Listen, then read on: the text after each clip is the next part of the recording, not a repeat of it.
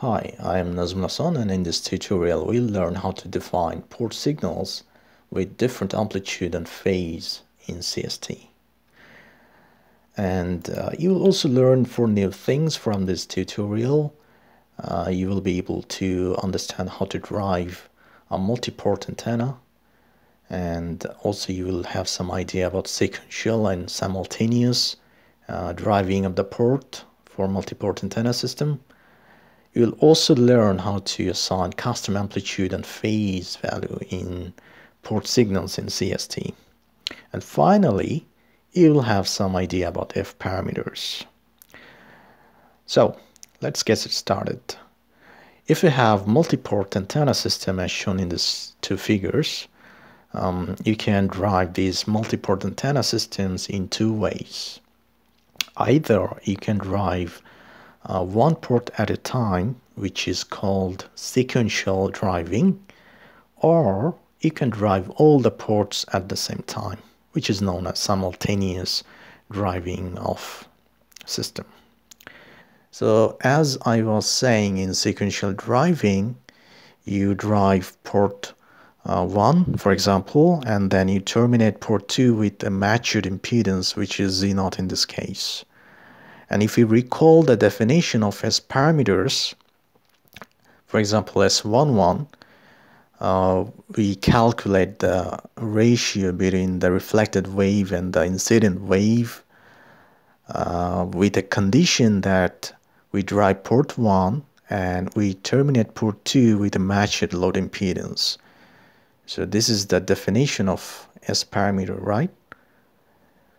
So inherently, the definition of S parameter depends on the assumption that you are driving each port in sequential manner. So you drive one port and you terminate all other ports with matched load impedance to avoid any reflection. So this principle of sequential driving is always assumed when we calculate S parameters. You should always remember this point. In simultaneous driving, we drive all the ports of the system at the same time. Since simultaneous driving violates the definition of S parameter, we can no longer use this parameter to characterize the system. We use F parameters instead. For example, we drive port 1 with a signal having an amplitude of A1 and phase of phi 1. And port 2 can have the amplitude of A2 and phase of phi 2. So you can assign different values and phase in different ports of the system. So you can do that in simultaneous driving. So remember, F parameters, they are always calculated assuming simultaneous port excitation. Now, we can also compare the 2 scenarios, the response of the system when you drive the same system under sequential and simultaneous driving. Then you can see the S11 plot and F11 plot would be different. So the red curve is the S11 plot when we drive this multi-port antenna under sequential driving manner, and the blue curve is the F11 plot, which is taking into consideration of simultaneous driving. Alright, so in this case we are driving port 1 with a 0 phase signal and port 2 with 180-degree out of phase signal. So the conclusion is both scenarios, they're quite different, so the response will be also different.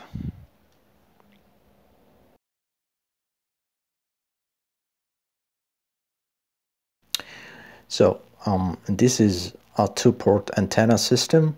In order to assign various amplitude and phase levels in each port, you have to go to Setup Solver, and from here select Selection and go to Excitation List, and you must select Simultaneous from Excitation Type option. And this table provides you the information of the amplitude and phase shift in each port. As you can see, I am assigning minus 180 degree phase shift in port 2 with a normalized amplitude of 1 in each port, and make sure you enable this option. And a reference frequency, because phase shift is only valid if parameters, they are actually valid at a certain frequency. So you should enter your frequency of interest in this field, and then if you simulate this system, you will have F parameters. As you can see in 1D results, you can see the F parameters, F11, and in parentheses you can see this is the information of port 1, this is the amplitude 1 with a phase angle of 0, plus with the second port information with an amplitude of 1 with a phase of minus 180 degree. Ignore the S parameters because S parameters are only valid for sequential mode, but we are only analyzing the system under simultaneous mode. So you should be focusing on F parameters instead of S parameter. And if you see the far field plots, this is the frequency F equal to 4 gigahertz, and this is the radiation pattern generated by under the combined effect when the both patch elements are driven at the same time. So this radiation plot is generated, it's the combined effect, the resultant effect of the radiation from both of the patch elements together, and we are having a directivity of 5.6 dBi. Now if you drive the same system under sequential manner, I mean one port at a time, then you will only have S parameters, no F parameters in this case.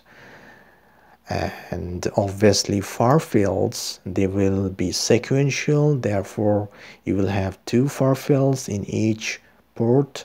For example, this is the far field for the patch 1, because we are having two elements, so these far fields, this is the far field generated by first patch element, that's why we have 1 in the parenthesis, and this is generated by the second patch element, because each patch element is driven in sequential manner.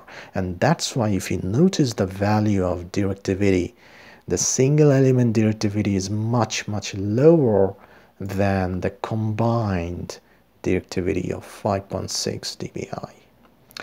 So I hope now you understood that you can drive the same system into different ways, in simultaneous fashion or in sequential fashion, and you will have different results under different scenarios. Now things will apply in the same way for 4-port network. We are having a 4-port antenna system, and you can assign different phase and amplitude levels in different ports. As you can see, I'm giving different amplitudes in different ports with different phase shifts, and you can simulate the system and generate the F parameters and far field plots as well. I'll leave it to you.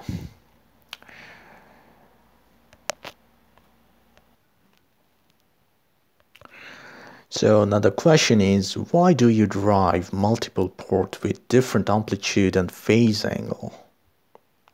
Well, the answer is, for example, if you see this animation, you can see there are many patch elements.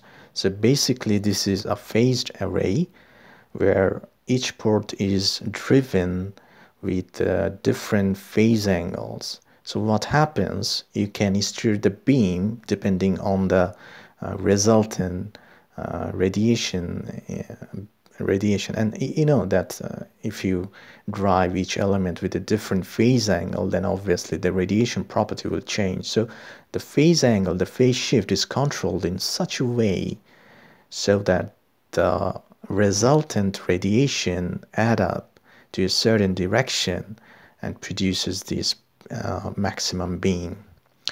And you can also move this beam in by controlling the phase angles in different ports. So this is the concept behind phased array. So I hope that the concept has been clarified, and thanks for watching this tutorial.